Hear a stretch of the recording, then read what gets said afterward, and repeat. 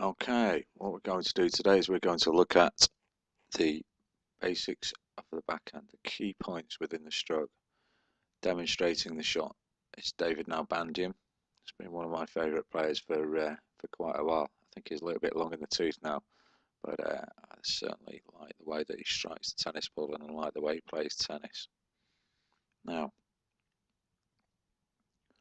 we're going to start off with a pivot of the inside foot. So if you watch him come down from his split step and he just pivots that foot out, you can see with the arrow. Okay, his next movement, he's going to turn his shoulders and put the penny on the edge. Okay, or he's going to show the strings to the fence.